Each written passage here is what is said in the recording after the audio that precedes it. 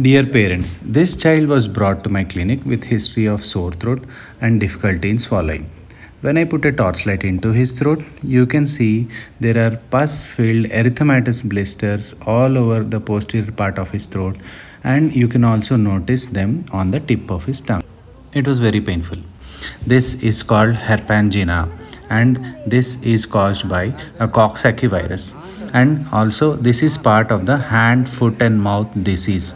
The child also had lesions on the palms, soles and also on the knees. They were in the initial development stage.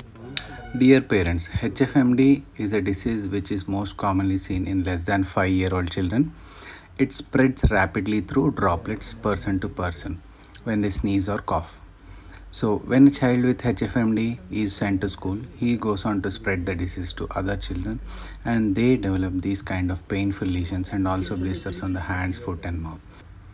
My sincere request to every parent whose child, if in case, develops hand, foot, mouth disease, seek a pediatrician's opinion, and if it is really herpangina or hand, foot, mouth disease, keep your child isolated at home away from other children for at least 5 to 10 days or till the blisters have all dried up, have become black. Thank you.